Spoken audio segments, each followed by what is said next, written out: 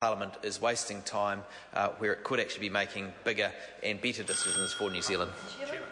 I'll call Dr Megan Woods. Thank you, Mr Chairman.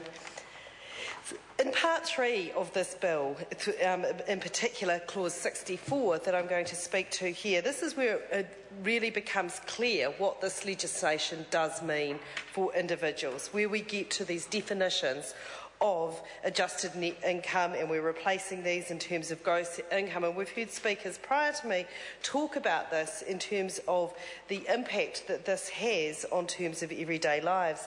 We've seen earlier from this government an increase of the student repaying amount from 10 cents to 12 cents, which effectively makes the marginal tax rate of a graduate very high.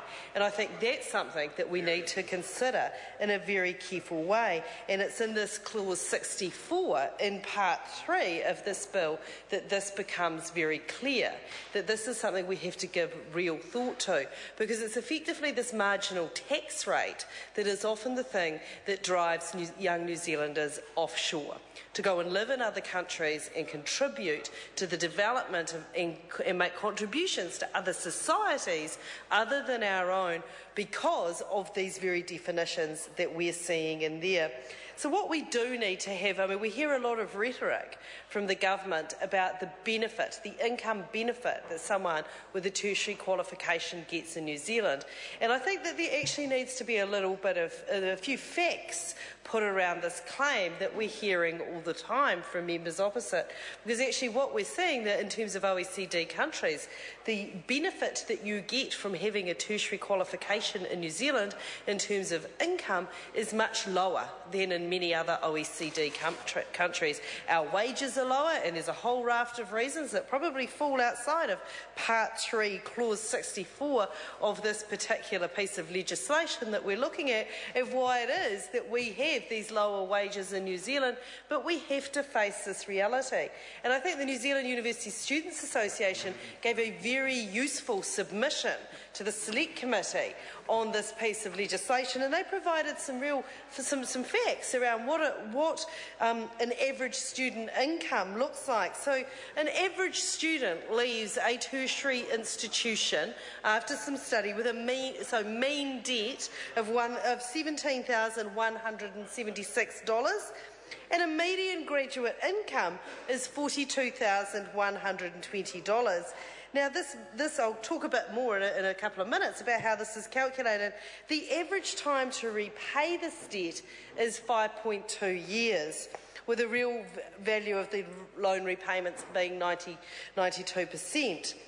That what we see is that for these 5 years, the very years where someone has finished their tertiary study, it might be a time when they're looking to buy a home, or hopefully be able to buy a home, to maybe start a family. These are things that actually get in the way.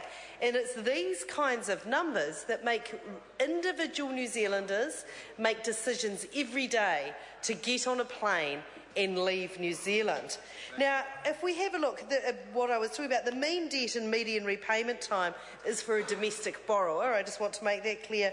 And these figures come from the 2011 annual report on the student loan scheme graduate income. And these are for graduates with less than 1 year's experience. And these come from the New Zealand Immigration Service.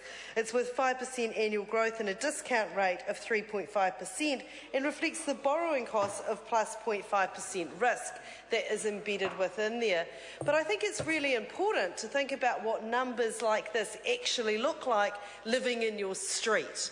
What numbers like this actually look like shopping at the same shops you do, that are going to the same schools that your children's schools are going to, because these are the experiences of a generation of New Zealanders. And now it's a generation of New Zealanders who have student loan debt, whose own children are about to enter tertiary education. So what we have is a generation of people... The Honourable Member. The time has come for me to report progress.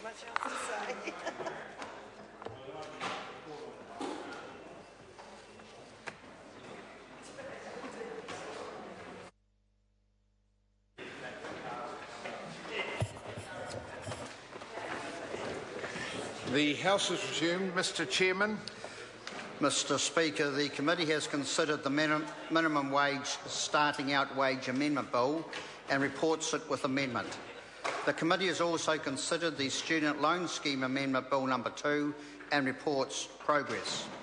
The committee has also considered the Reserve Bank of New Zealand Covered Bonds Amendment Bill and reports no progress. Mr Speaker, I move that the report be adopted. Question is that the report be adopted. Those of that opinion will say aye. Contrary, no. The ayes have it. The minimum wage starting out wage amendment bill is set down for third reading next sitting day, and the Student Loan Scheme Amendment Bill No. 2 and the Reserve Bank of New Zealand Covered Bonds Amendment Bill are set down for further consideration in committee. Now, this remains for me to announce that the House will stand adjourned until 2 p.m. tomorrow. Good evening, everybody.